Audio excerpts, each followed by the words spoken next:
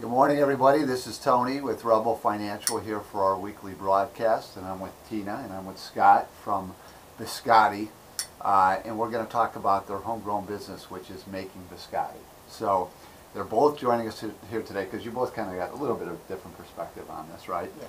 So, with us here, we're Sweet Tooth, so biscotti, which has become more sweet, right, as it's progressed. So really, what we do and why it's interesting is, and what you said to me just piqued my interest, because we're financial planners, right? You had a good plan in place, and then you kind of transitioned into this, and now it's a fun business. So, let's talk about, one of you want to answer to start. How did you get started on this?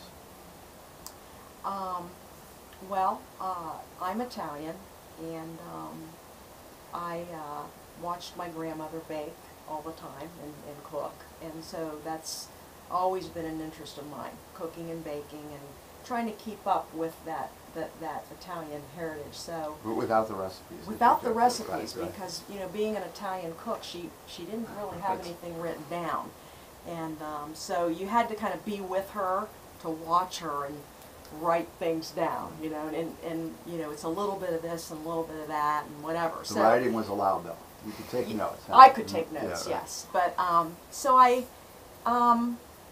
like I was saying before we got started here, we both had a plan in place to retire, and we knew that was going to be when that was going to happen. So the year before that, we started playing around with this, and we first baked them for family, and tried a few flavors and things, and they really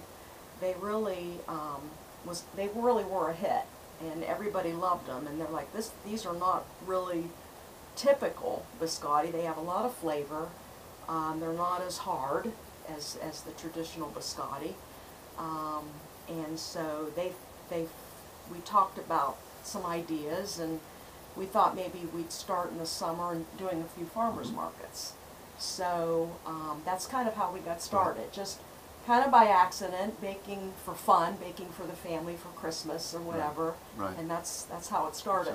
And we should tell people, traditionally biscotti is not necessarily flavorful. It was meant for people to be able to travel periods, right? That's true. And then as we know now, also you could, that's why wine was incorporated, right? To make it a little softer. Exactly. To make it in Italy, that's how they used to eat those. They were it's a dunker. It's a cookie that you would basically dunk in coffee or wine, and that's how it traditionally was. People left them out on the counter. I mean, that's basically how they were. The harder they were, the better. Right. And I don't want to discourage people from drinking wine with your biscotti. No. It's just not as necessary. We still have people that do that. Right? No. Well, mine is with tea usually. Tea, yeah. Tea, coffee. But I did have yours, in the past. I've ordered them for my wife, who loved them, and I love them. I'm a sweet tooth, but yes, they are very good. So we're going to come over to the website later just to go over the flavors and how how easy you all make it for people to order them, and how good they taste. Yeah, so, sure. In the cooking, as we talked about, all that is still done at home. Yes, I do it out of my home. I have a fairly large, modern kitchen, and I have a double oven. So that's basically where I do everything, in that kitchen. Did you get that double oven for this? Or no, I had that before I got started. You cook? Oh yeah, I've always cooked a lot. Yeah. Okay.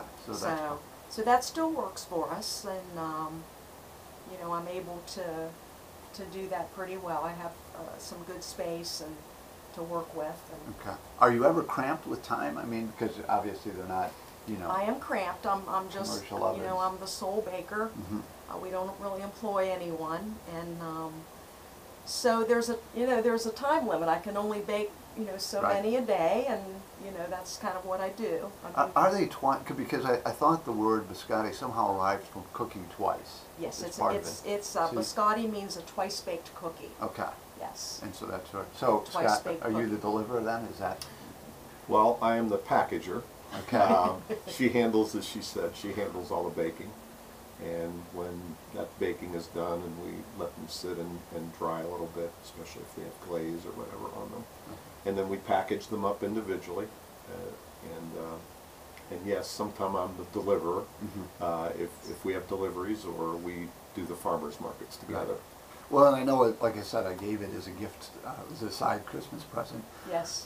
excuse me, for my wife, and they were packaged nicely, so people should keep that in mind too. So, and we're going to come back to the website and Facebook. I want to make it easy for people when we do this. So, Sure. and we'll talk about the flavors too, because I know I see like pina colada is the special one now, and so it's great that you can play with that. Yes. Well, let me. So now you have the small business, right? What have you learned about? Is this your first small business, or had you done something like that before? Well, I used to be in direct product sales, so I used to be with a company called Weekenders, which is I would basically sell the women's clothing. So I would go to women's homes and do parties, and people would try on the clothes, and so that's kind of my first venture, is doing that, and that's been many years ago. So I don't do that any longer. But so other than that, yes, this is really officially our first business. Okay. But has it been pretty straightforward, or any surprising challenges that you've had? Well, I think one of the benefits that we're getting out of social media is being able to utilize social media. It's been, especially Facebook, it's been fantastic. And our website as well, because people can then keep track of our flavors and so on. From a challenging side, it's probably been pretty much what we thought. We're keeping it pretty simple at this point. We're a cottage food, so we're not overly regulated by the state of Ohio. Right. That makes it a little bit easier. So it hasn't been too challenging, other than maybe keeping track of financials and so on that we haven't had to do in the past. Which everybody has to do, Right. You know, I can't imagine, because you're at farmers markets and things like that, but if we didn't have websites, and to take us back 20 years ago, it would really be difficult for you all to get the word out, right? I mean, you go to farmers market, and that would be your crowd. Yeah, we might even have to do more markets and things like that, depending on where we wanted to be to get the word out. But it's great now, because a lot of it is through word of mouth, and that's what it's turned into. So, and I know you only have a few years of experience, but is there a busier time than others? I mean, I know because weddings and things like that, events, conferences, and well, holidays are definitely our busiest time, so that'll be coming up here. Last Christmas we did exceptionally well. We did tins, so the tins that we had were for Christmas, obviously. So they had Santa on them or whatever it was, and we could fit a dozen biscotti in those, and so we sold those for $15 each. So we had a lot of people getting those. We had even realtors in town that we know ordered those for their clients and so forth. So it's a great, easy idea. Besides just people wanting them for their holiday, treat or whatever. So we had a lot of orders. So was it a decorated biscotti? Your name on there, tin? Or were they? No, our name was not on the tin. It was plain. I say that because we did have a sticker on the the inside of it, but we have our little biscotti sticker. The eggnog I get is from a family farm. I'm forgetting the name of it. Shame on me, but they have a different jar every year. So I get at least one to remind me. So this year will be the 2019 one. Cool. So anyway, okay, and before we get into the website and stuff, where do you hope this goes? I mean, obviously it'd be awesome. Is that what you want? Maybe someday you just keep going nuts and somebody... I think we both would like it to evolve into, the point where maybe we wouldn't have to do as many markets and things. Because it's hard work to do a market. You've got to lug all your tent and your tables and everything there. So I think what we'd like for it to become is more, here's biscotti, and we'd like to order some, or we're having a wedding or a family event, and we'd like to get, multiple biscotti or whatever, and I think that's where we want it to be. Like she said, maybe more things that we can plan for, like a wedding, so you can ahead of time how many you need, as opposed to going to markets and you aren't sure what flavors may sell that week or how many. And we also entered into a venture recently with a small Italian market in Pataskala called Okay. Mr. Meatball's Italian Foods. Mr. they're- Meatball. Mr. Mr. Meatball's Meatball. Italian Foods in Pataskala, Mhm. yes.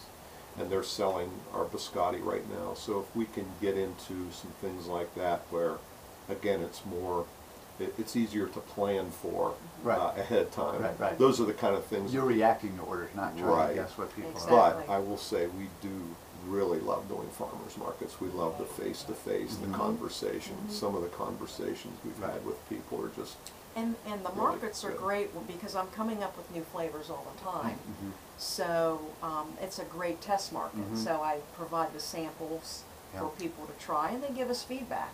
Right. You know, they say whether they like it or whether, you know, it needs more flavor or it needs less of this or more of this. And so we like Have you getting the had- feedback. Have you made a mistake in a flavor or something that was Oh not? yes, I've had flavors where I'll probably never bring them back out again Okay. because they It's the just worst one. they didn't sell well, or Right.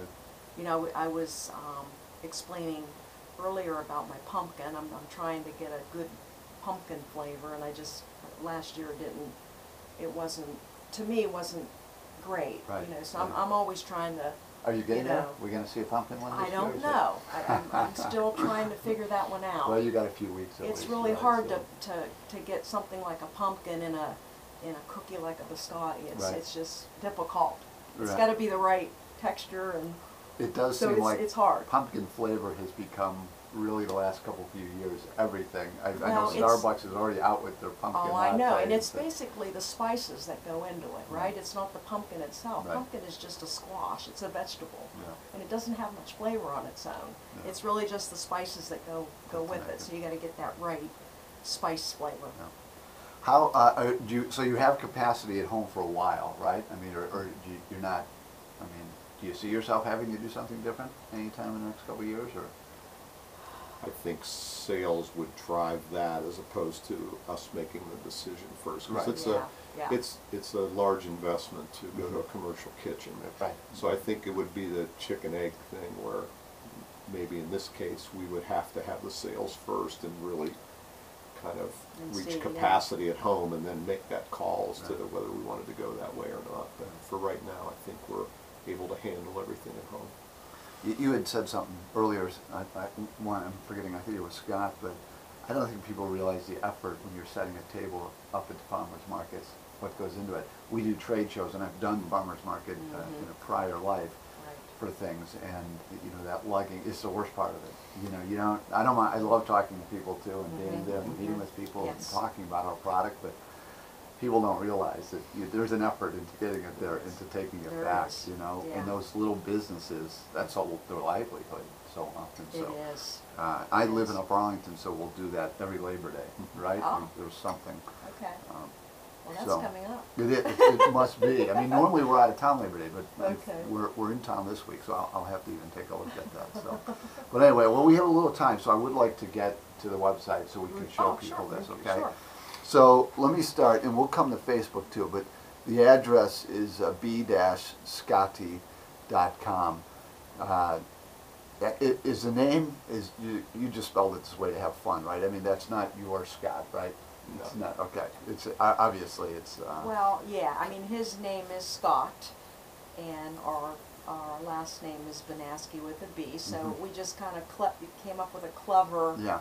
name for But it's the awesome. company. I mean, so it's if an people awesome. love it. Yeah, yeah. But my name is obviously not Italian, so. Right, but ask you. I saw that. So what your website, I think, is just, it's great because you can get easily where you want to go, and it's really pretty straightforward. So you can see up here, you're starting with what's coming up, and they'll be in Canal Winchester on the 8th. So Correct. tomorrow's the 1st, so that's a Saturday after this one. Yes. And is there always a flavor of the month then, I take it? Yes. Okay, Yes. cool, okay. We started doing that when? This I think it was this this year, I think. yes, Yeah. probably in So the it's always spring. something different. Okay. Yeah. And then simply about us, our biscottis, and then how to order. So Mhm. we've covered about us, but there's a nice picture of you all. Is that your home? That is where my you're- home, yes. The office That's and, my and kitchen. everything? That's my So, kitchen.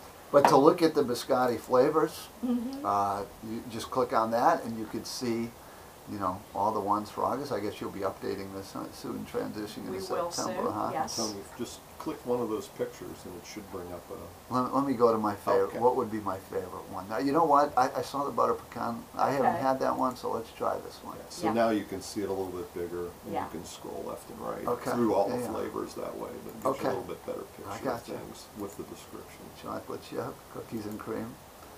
So that's great. And some of these, you know, it's been a little bit since I've ordered these. So do some of the flavor of the months then become permanent? Is that, if they're successful enough, or is that, you know, that's just Yes. how it transitions? Now the pina colada, for example, that's more of a, we think that's more of a summery flavor.